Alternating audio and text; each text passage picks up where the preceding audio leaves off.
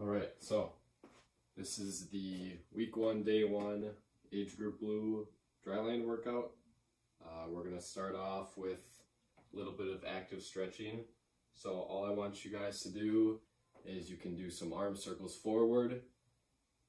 Start off with big circles and then you can get smaller gradually, and you're gonna do the same thing backwards. Small backwards arm circles, gradually getting larger. Keep your thumbs up towards the ceiling while you do this. Next up, after you guys go through that, take about 30 seconds to do that part. You're gonna go to leg swings. So all you need to do is find a spot on the wall. You can put your hand there to rest, and you're just gonna swing your legs side to side, forward and backwards. You can do some circles, loosen up the hips a little bit, and then do the other side. Take about 30 seconds for that. As we go through this, feel free to pause in between the exercises to actually perform them all the way through. Let's see here. After that, you're gonna do 30 seconds of jumping jacks, so that's pretty basic. I'm just gonna look like that, about 30 seconds. Next up, for our first set, we have 5 V-ups. So when you do a V-up, you're gonna be laying down on your back. You can put your hands behind your head, even go in a streamline position. And when you're about to do the movement, you're going to lift your feet up straight towards the ceiling and then bring your hands and touch your fingertips to your toes. Just in the shape of a V. You're going to do 5 of those. Then 10 seconds after you complete those first 5, you're going to move into 15 bodyweight squats.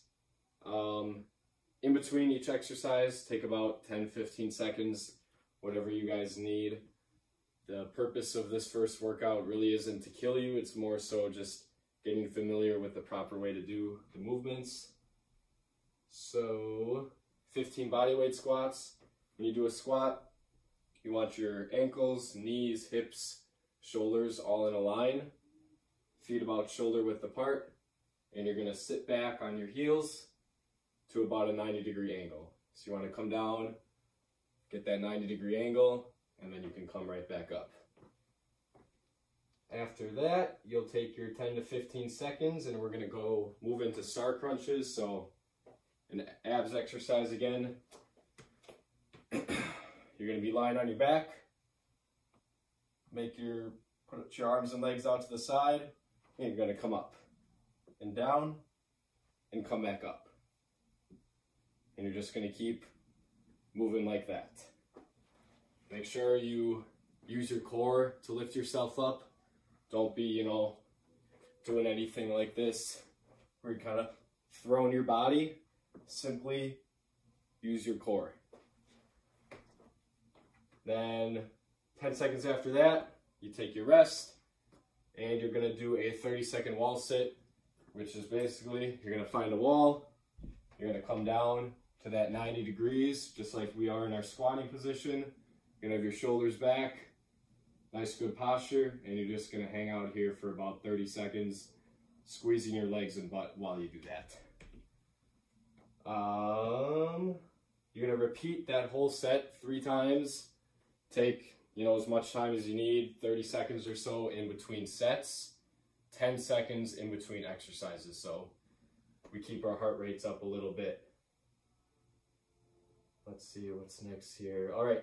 So the second round, or the second set on this workout, we've got 15 leg raises, 10 hip bridges, and 1 30-second perfect plank. You're going to repeat that sequence 3 times with about 30 seconds of rest in between each round. This one's going to be a little bit shorter than the previous set, but we'll get started. So for leg raises, you're going to be lying down on the floor again. Yoga mats are great for this stuff if you don't have carpeting in your home, but either way, we're going to be laying down. You can either have your hands here or sitting on your hands. Sitting on your hands while you do this movement typically makes it a little bit easier but if you'd like, you can have your hands out here for an extra challenge. So all we're going to do is lie down on our backs, and when you're ready to start, you're just going to point your toes out that way. You're going to lift your legs until they're straight up in the air and back down. When you come back down, please don't do this, okay? Keep control of your legs the entire time using your core. So you're going to lift up, straight up towards the ceiling, and then back down. Don't let your feet touch the floor. That's the hardest part about this, is keeping your feet from just slamming right back down onto the floor. You're going to be doing, let me check my list here, 15 of those, and then we're going to move on to 10 hip bridges. So you're going to be laying down on your back again. You're going to have your feet right about underneath your knees, hands down here, and all you're going to do is press your hips up towards the ceiling, squeezing your butt the whole time. Once you get your hips up, you're going to hold it for about 1 to 2 seconds and then slowly come back down. So you're going to be here, hold it, and slowly come back down. Again, don't let your hips just slam onto the floor. Keep yourself under control the entire time.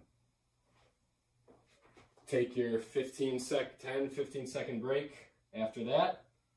And the final exercise in this set is just going to be a perfect upright hand plank. I like to do these a lot when we did Dryland at the schools. So swimmers, you guys should be fairly familiar with this. So you're gonna go down to your hands and knees. I want your hands directly underneath your shoulders. Don't lean way far back. I want your shoulders right above your hands here. So you're gonna get in that position. You're gonna stick your legs out and you're just gonna hold, okay? Squeeze your core, squeeze your hamstrings, everything. Keep everything nice and tight. Stay nice and still. I don't want to see you guys do anything like this, or butts in the air, or leaning one way or the other. Try and stay nice and still. Taking slow, deep breaths, kind of bringing down your heart rate a little bit at the end of the set. After that, what do we have? So you're going to go through that sequence 3 times, take about 30 seconds rest in between sets, 10 seconds rest in between exercises. And all this stuff is in the email as well. After that, for our breaststrokers specifically, we're going to do some hips work, but I encourage all of you guys to do this. It can be a little uncomfortable on your hips. It's going to burn a little bit, but it actually does a nice job at opening them up. So you're going to get on your side. You want your knee in line with your hips, in line with your shoulders, so you're in a nice straight line. And all you're going to do is lift your leg up. We're going to go 10 up and down. Then we're going to go 10 forward circles. And then we're going to go 10 backward circles. And then we're going to flip over to our left side and do the exact same thing. So I'll demonstrate it one more time. You'll lay down on your side, knee in line with hips, in line with your shoulder, excuse me. And you're simply going to lift your leg up and down. If you feel like doing this at the end of the workout and you're still not tired, you want to get a little bit more in, arm up in the air, lift up your hips, and do it in a side plank position. So circles, forward, backwards, up and down. And that should start to burn by the end. Finally, we're going to be doing our cool down stretches. So I'd take at least 5-10 minutes and do this. I talked about how important I think it is to cool down in the email. I don't have my muscle roller around, so I'm just going to go over some stretches. So since we worked our hips and legs, one of my favorite things to do for that is knee hugs. So you're going to bring one leg over the other knee, and you're just going to squeeze your knee and kind of lean into it, and you should feel a stretch right along here. So just kind of lean into that, feel that stretch. Hold for about 15 to 20 seconds. After you have that 15 to 20 seconds, release slowly. Don't, fling your leg out, keep it under control. Switch to the next leg, grab that knee, hug, and lean into the stretch. And while you do this, make sure that you're taking nice, slow, deep breaths. This is the end of the workout. It's time to bring your heart rate down. So in through your nose, hold for a second, exhale fully out your mouth. Some other stretches we can do for our quads. You're going to be sitting here. You're going to bring your foot behind you, and you're just going to lean back.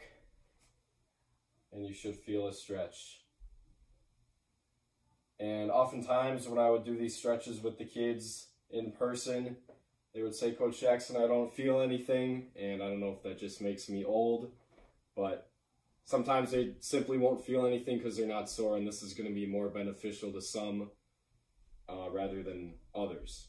And that's okay. If you're not feeling stretches here, grab your muscle roller, Google some other stuff. Just make sure when you do it the right way. And if you guys have questions about stuff, just send me an email or a text. So you're going to go there, lean back, then you're going to switch legs.